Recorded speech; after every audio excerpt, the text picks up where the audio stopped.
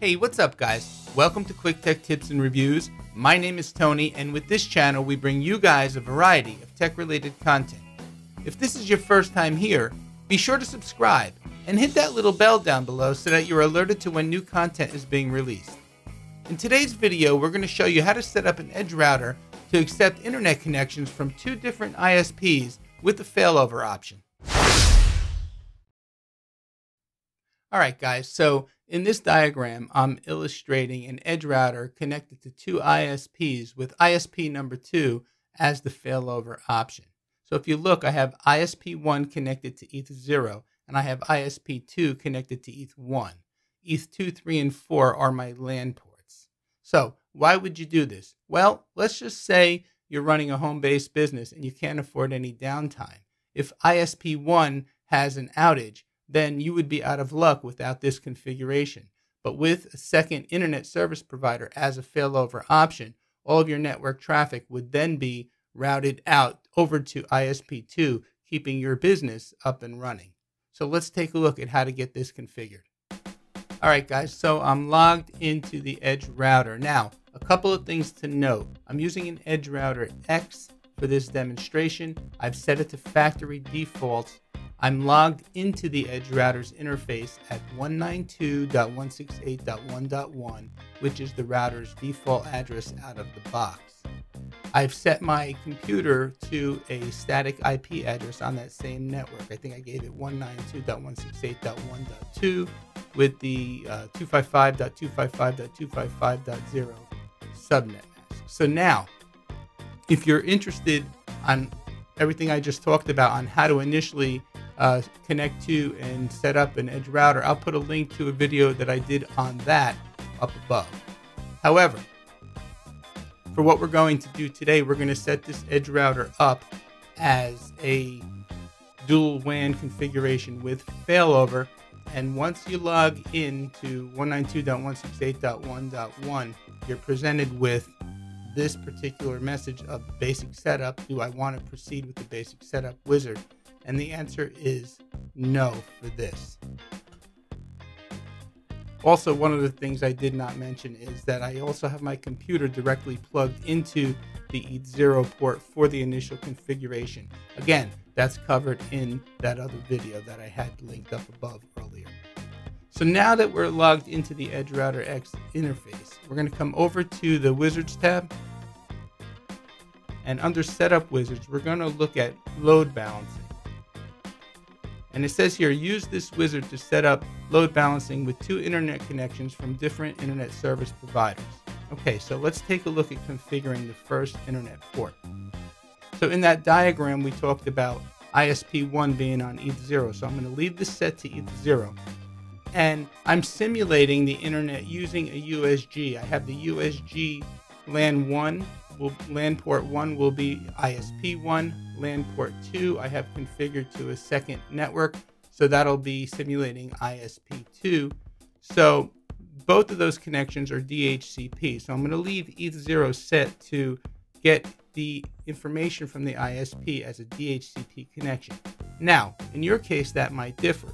Your ISP might be giving you a static IP, in which case you would select static and fill in the information here that's supplied to you by your ISP. Or you might also have a PPPoE type connection from your internet service provider as well. Again, you would get this information to be filled in here from your ISP. But for the purpose of this video, we're going to leave ETH0 set to DHCP. I'm going to leave the default firewall enabled. We're going to move down to the second internet port. Now we have a choice of setting up the port we want to create the second WAN interface on, but in the diagram I mentioned ETH1, so I'm going to leave it set to ETH1. And again, the same thing applies here for your second internet port, whether it's DHCP static or PPPoE. Again, I'm going to leave it set to DHCP for the purpose of this video. I'm going to leave the default firewall enabled. And here we have the option of failover only. I'm going to check this. So basically this is saying only this interface if the other failed. So ISP2 on ETH1 will just be sitting there waiting for ISP1, let's say, to go down before it kicks in and takes over.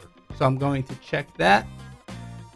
Now I'm looking at my LAN ports. I'm going to expand this area here, and I'm going to leave the LAN on switch 0, but I'm going to change the address to 192.168.100.1, and I'm going to leave the DHCP server enabled because we need that.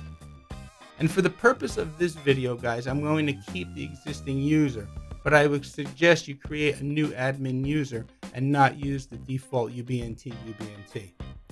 That being said, I'm going to go ahead and click on the apply button,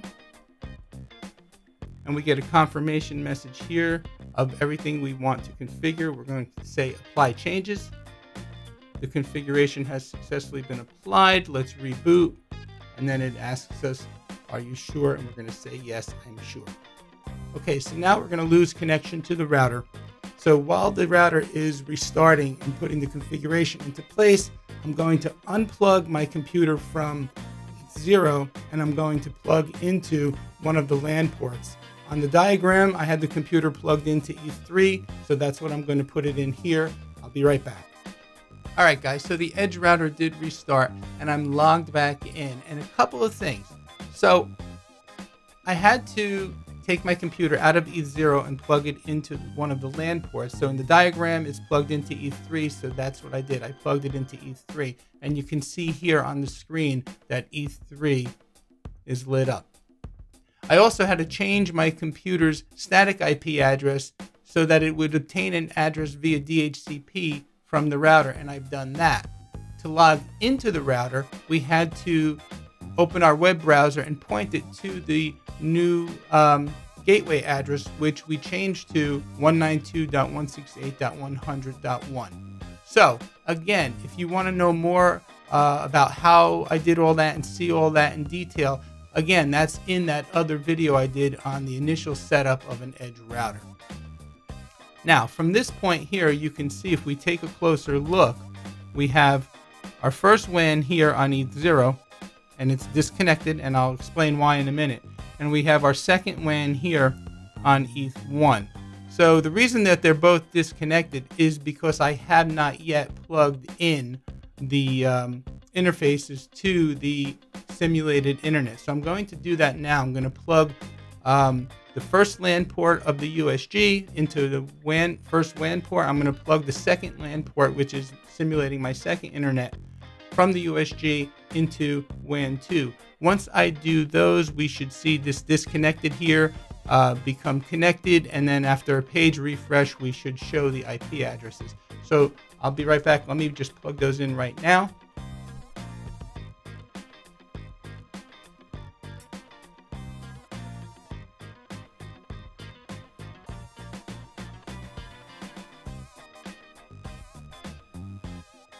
Okay, so if we take a closer look now, you can see WAN 1 and WAN 2 both have a connected status, and WAN 2 populated with the IP address, and now WAN 1 populated as well. Okay, so we have our WAN 1 simulation, we have our WAN 2 simulation, we have our local LAN on switch 0, and you can see that I am connected, my computer's connected to E3.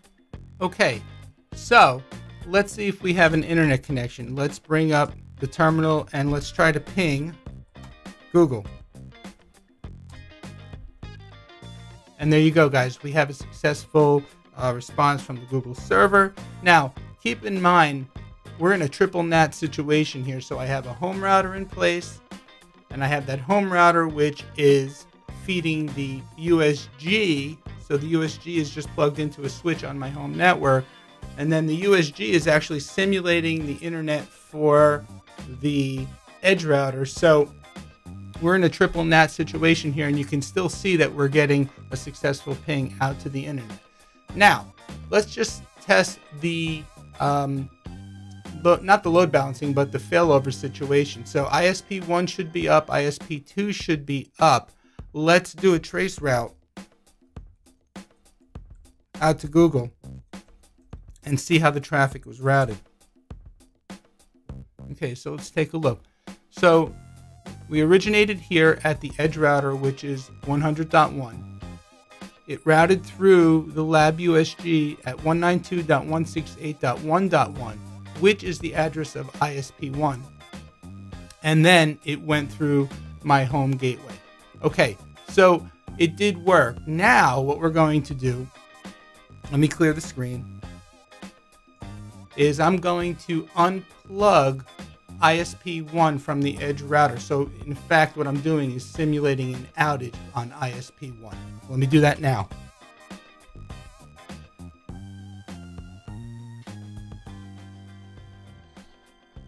Okay, ISP1, let me just get this out of the way. ISP1 has been disconnected, so you can see here the first WAN is showing disconnected and the ETH0 up here is not lit up.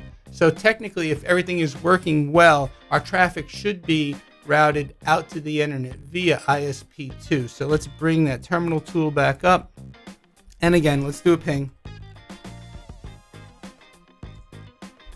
And you can see, even with ISP1 disconnected, we're still getting a connection out to the internet. And if we do a trace route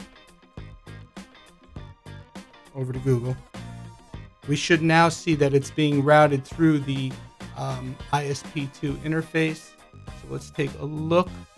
So we're starting at the EdgeRouter, and in this time, instead of going to the 192.168.1.1 ISP1 interface, it's going to 10.0.0.1, which in this case is ISP2. So guys, it seems to be working correctly. If you have a need for a situation like this, this video will help you get it set up. I hope you liked this video. I hope you found it helpful. That about wraps it up for today, guys. And if you did find the video helpful, please give it a thumbs up. Please check out some of my other videos up above. Please remember to subscribe, like, and share, and use those Amazon affiliate links. It doesn't change your price, but it does help out the channel. My name is Tony with Quick Tech Solutions. As always, I thank you for watching. See you next time.